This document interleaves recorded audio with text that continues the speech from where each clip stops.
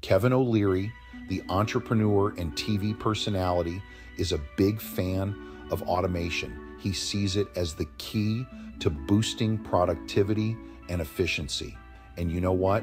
He's not alone. Many business leaders and politicians echo his sentiments. They paint a rosy picture of a future where machines do all the work. It sounds great, right? Well, not so fast. There's something crucial missing from this narrative: the human cost. We can't just ignore the millions of workers who stand to lose their livelihoods. These are real people with families to support and dreams to chase. Port automation is a prime example of this complex issue. Sure, it might make the shipping process faster and cheaper, but what about the longshoremen who rely on those jobs? Their stories matter. Let's be clear. Automation does offer some benefits.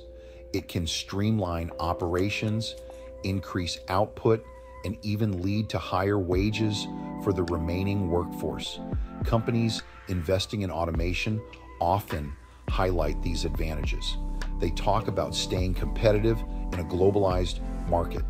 They argue that automation is essential for economic growth, and they're not entirely wrong.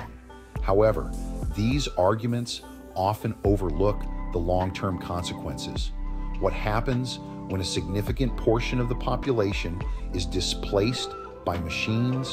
Where do they find new jobs when their skills become obsolete? The truth is, the transition to an automated future is unlikely to be smooth.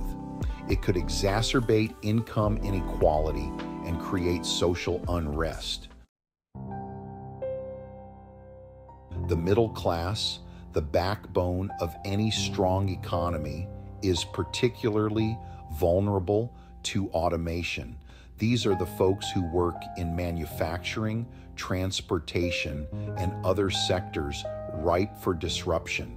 They are the ones who buy homes, cars, and appliances.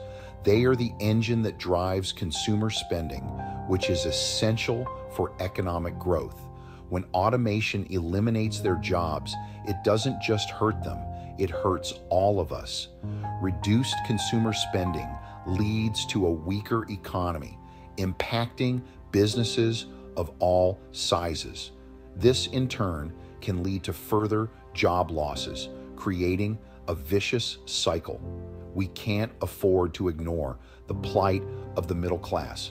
Their well-being is inextricably linked to the health of our entire economy. We need to have a serious conversation about the future of work in an age of automation. It's time to challenge the narrative that efficiency and profit are the only metrics that matter. We need to find a balance between technological advancement and social responsibility. This means investing in education and retraining programs to help displaced workers adapt to new roles. It means exploring policies like a guaranteed basic income to provide a safety net for those left behind. And it means demanding that companies prioritize the well-being of their employees, not just their bottom line. Innovation should benefit everyone, not just a select few. Let's work towards a future where technology empowers us, not displaces us. The real cost of automation is not just measured in dollars and cents, but in the livelihoods and well-being of millions of people. Let's not forget that.